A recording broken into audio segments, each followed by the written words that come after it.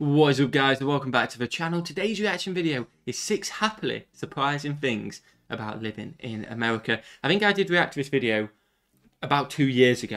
I think it was April. I did look the other day because I was surprised we haven't done it. I don't recognise this. I mean, I recognise the glasses. Yeah, as always, and obviously Lost in the Pond. Check his channel out, but we should wait after this video. Because normally these videos, if it's an old one and it sounds like a video we should have done, because it seems like an interesting video and something we'll learn, I go on our channel, I type it in, and it popped up, British guy. So I have... British guy. But this was April 2021, I'm pretty sure, so I can't remember. I can't remember a lot of it, so it may be a surprise to me again. It was pre-Millie coming on the channel, but we're going to check it out today. First time for you. Technically a first time for me because I haven't seen it in so long, but it is a second time. Are you ready? I am ready. Smash the I button, would really appreciate it. Smash the subscribe button as well, you absolute legends. And let's check out 6 happily surprising things about living in America. What we got? Hello, I'm Lawrence and I'm on a quest to uncover all of the memos that Britain and America lost in the pond, and one of those memos pertains to the things that surprise us. Okay. Specifically, for me, the things that happily surprise me about living in the United States. Now, this might seem like a strange video to do at this time while many of us are trapped in our quarantine bunkers. But once we all emerge, I'm excited to start enjoying many of these things very, very soon, even though I didn't get to for the first 26 years of my life. America, today I salute you. Here are 6 happily surprising things about living in the United States. Okay. Are you ready? I suppose sometimes, you know, it's the little things in life, or should I say, the litter things in life that please people. And, you know, growing up in a country that is a wasteland, quite frankly. I'm joking, Britain's not that bad. There is litter but we do have a tendency just to, you know, throw litter around. And sometimes now, I've been hearing back in Britain, since I've left, we've had this problem with fly tipping. And that's where, you know, people are dumping. Fly tipping can be a big thing, Couches, can't it? Oh, yeah, everything. mattresses and stuff like that can be a big thing. Not in bad in Jersey. Don't see it in Jersey. Jersey's okay, so it is a little island. You can't really get away with it, to be honest, because a lot of people know each other. A very good recycling system here, like a very good place to go. Yeah, it's easy to go down to the dump. It's really easy to get rid of your stuff here. Definitely, but it's obviously not far away from anyone. In the UK, there's a lot of dumping, definitely.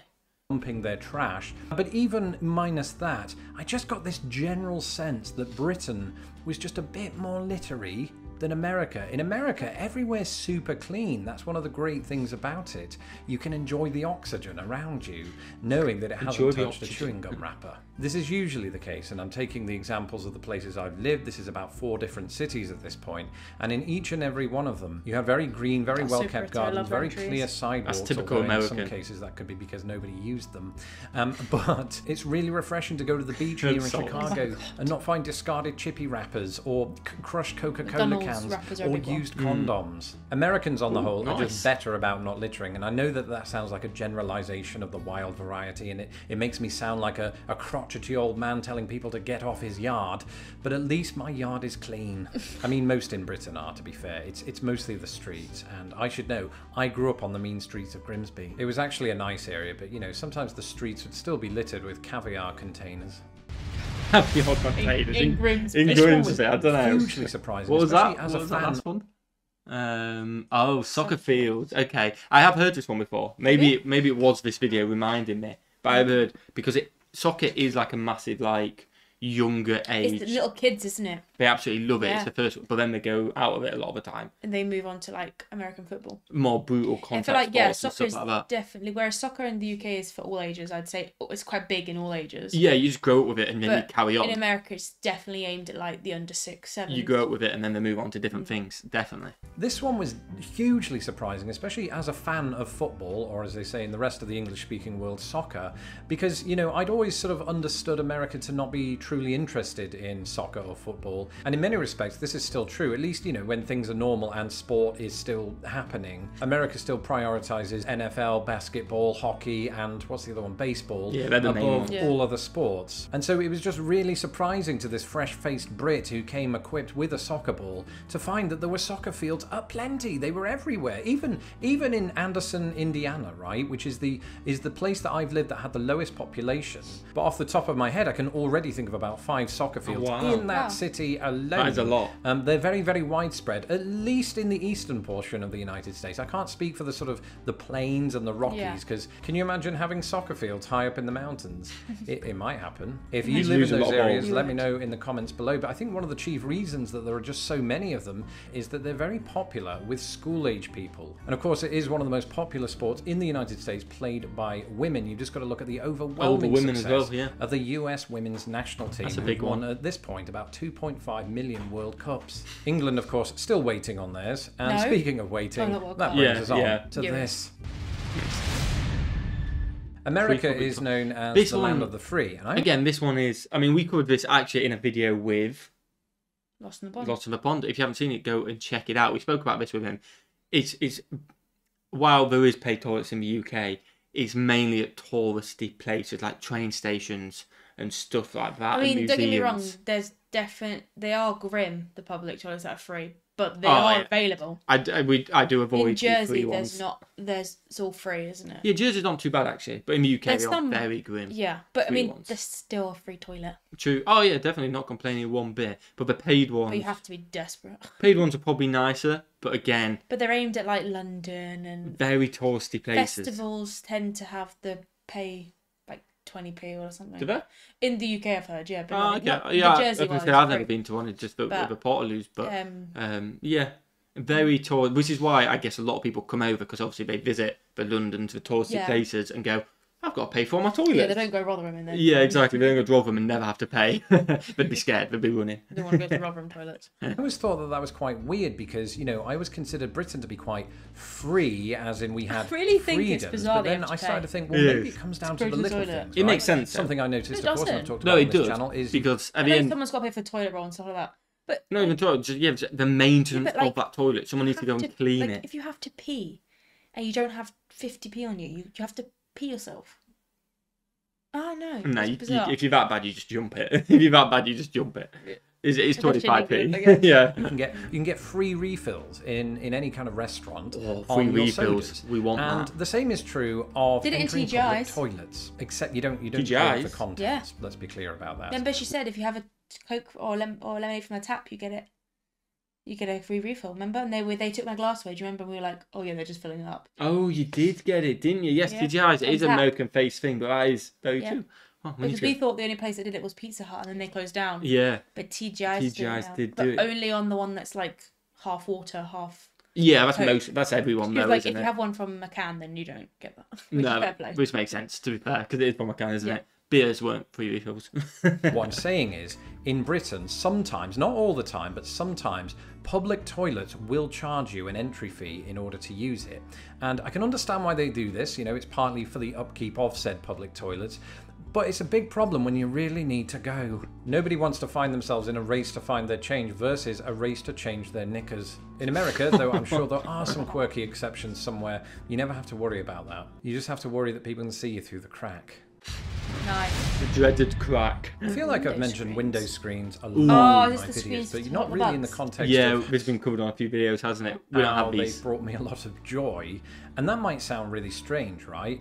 But in England, we never had them. And we also never had air conditioning. So you find yourself in this strange situation, particularly on a warm summer's day, of having to open the window just to get some fresh air in. But of course, with that comes some other things. Things like, mosquitoes, which, to be fair, in Britain aren't anywhere near as bad as they are in the American Midwest. Not many. Or Big Daddy Longlegs, or, bees. We do get a lot of daddy longlegs. And who wants that? Now, bees and wasps and things like that are probably the most dangerous things that might get into your house in Britain. So it's not really a huge concern, but it can be an irritation. And it's an irritation that's largely alleviated in the United States by the existence of these window screens. I'm not saying that insects don't get in at all. I mean, I've seen enough ant colonizations in my kitchen to know that that's not true.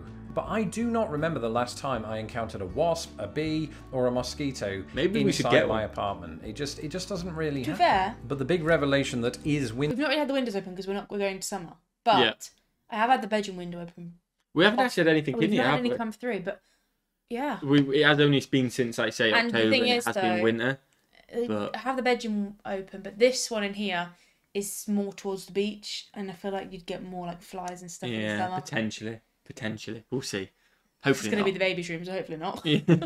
Window screens doesn't just stop bugs from getting in, it also stops a certain somebody from getting out, and I'm not talking about my wife. Cats. She uses the door. Now in Britain, people might be a little less concerned about this because, you know, there's more of an outdoor cat culture there. But my cat, much like the cat... When we were at your mum's, Yeah. our bedroom was downstairs, so it was like, obviously, like, jumpable. Ground floor. We put up a screen to stop the cat getting in because the cat kept jumping from outside in through our window and then marking all our wall. And knocking everything over a windowsill over. And he'd sit there and just cry. So we actually had to put a screen up.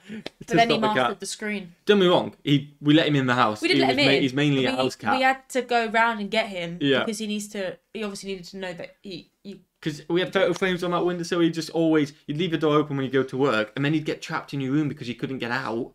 And then it would be like, oh, well, you're trapped in our room all day. Potentially, you've weed somewhere because there's no litter tray in there. So we did put a screen to keep him out. But the scary thing was that night when we used to let him in, he was meowing, and because he was black, he just jumped through. Oh, it's just the eyes. Yeah. The eyes open up. Cats of many people in the United States is very decidedly an indoor cat, and if I want to open the window, as I did today, right, there are occasions during spring and autumn when, you know, it's not hot enough for the air conditioning unit and it's not cold enough for the heating, you want to crack a window open, right? Yep. And if that were the case in Britain on a lower floor or even the second floor, your cat's gone. And to me, that would be bad because, you know, recently I did have a dream that we lost him in the beach, and I know that curiosity isn't going to kill my cat, but a Prius would. Window screens save lives. Now, once we get the all clear to start on... Update. We found our cat. I don't think we mentioned the cat. We did on live stream. Oh, there you go. Yeah, our cat is found. The cat we talked about was found, by the way. Yeah. Mass leaving our apartments, whether that is by the door or the window, then there's one aspect of America I will never take for granted again, and it's this. National. Don't get me wrong, you know, we have a fantastic national park system in the United Kingdom, and one, you know, I wished I'd experienced more while I lived there. Lake District. And the same thing is happening right now as I live in America. I feel like I haven't seen enough of the national parks, or even sort of state parks, I've got really state forests and things of that nature. Is Central Park a national park? No, that potentially could be a state park. Okay. We did a video, didn't we, on the difference? I don't know if it is a state park, but it was mentioned it might be a central park. It just sounds like a...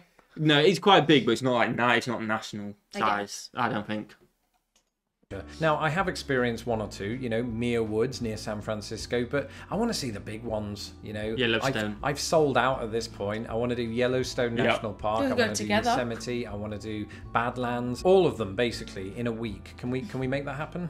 No. Yeah. Why not? Because combined, they're larger than Britain. Right. The national park system is amazing, protecting some of the most unbelievable natural settings I've ever experienced, or will experience, because, you know, I want to enter the Grand Canyon. That's not a euphemism. So I've already said to the wife, when we get out of this, we're cancelling the Paris trip, even though she's always wanted to do it, so that's a little harsh. We're just going to go out west, you know, pack up our tents and grow mustaches like Teddy Roosevelt. That's me, not the wife. Now, those of you that are new to this channel might not know that I used to do travel videos back in the day. And today, at the top of Ensign Peak, a wasp stung me. But then that, combined with having to work a day job, just got a little challenging. So I put it on hold, but I think now that I'm YouTubing full time, I might start it up again. I don't mean tomorrow, I mean when we've got the all clearance to go. It's interesting though, by the way. We will be doing, hopefully soon, when we get some time, a vlog around like the war tunnels. We got an email about the Hug B the other day, which is like a very, I can't remember what the history is behind it, but it's super, super old. Yeah. It's super, super old, I'll put it that way. So let us know in the comments if you want to see more vlogs like that. Yeah. This one might be the biggest one of all, hence why I saved it to last. They've been loving to us. What is a country without its people? In America's case, it's one big land of unregulated national parks. And I think this one is on the mind because, well, I haven't seen any people except the 1.5 that I live with. And the good thing, I think, that was surprising anyway about Americans and American people is just how nice most of you are. That's if you're not talking about politics or religion or PB&J sandwiches. Of course, there are wild exceptions, and I do mean wild, in any country, and I've certainly seen them here on occasion too, but they are the exception that proves the rule. Unlikely as it seems, I just have to look at the comment section beneath my videos. I know, sounds like a mistake, never do that, but mostly it's Americans who comment, and for the most part, they're all really nice. You're all really nice. We can agree. We literally can agree. Most of them are Americans. Not every single one is going to be nice. A lot of the, like, and the thing is, the not nice ones irritate you because we definitely think about the ones that aren't nice. Like, no, I think hold on to them. Yeah, they make you want to be like, oh, because it's like, why do you need to do that? But honestly, the amount of nice messages, and we see most of them because they do, like when we're at work, the fact they do pop up on our phone, you can see them in the corner of the eye. Obviously, we can't reply to all of them because there is a lot coming in. And like, we'll scroll down. Yeah, we'll scroll down and have a look as well. But like I said, we can't really stop to look at all of them. If we stopped to text back everybody, we wouldn't get videos every night. Yeah, we wouldn't have a job either, definitely not. But they are awesome. Thank you so much. And during our live stream, everyone's been so nice as well. People have been generous as well. Like, mad. So we really. But if you comment Millie is the best, I might reply to you. What about James? No, I won't win. I won't win. I'll reply if you say James is the best. I mean, I ignore the ones that aren't. I have a motto: focus on the flowers, not the weeds. And maybe this is a bad example. A good example would be in real life. Americans are very welcoming, you know, sometimes too welcoming. I've been invited to ranches by people I've never met. It's weird, but it happens. And I think it's just sort of bred into people to be hospitable. Which is good. There's a lot of hospitality. You often hear of Hoosier hospitality, where I lived in Indiana. You hear of Southern hospitality, an appreciation for other people that goes missing on Twitter. But for the most part, you don't have those kind of interactions in real life, or at least that's been my experience of it. The interactions you have, I think, are mostly very nice. I think of going into shops, I think of going into restaurants, and I know that it's part of their job to treat the customer well. It can be split into two camps. Either you get that really sort of over-the-top cheeriness because they want a higher tip, or it's just, it feels very genuine, specifically when you're in a shop. You can definitely tell. Yeah, definitely. A conversation with somebody.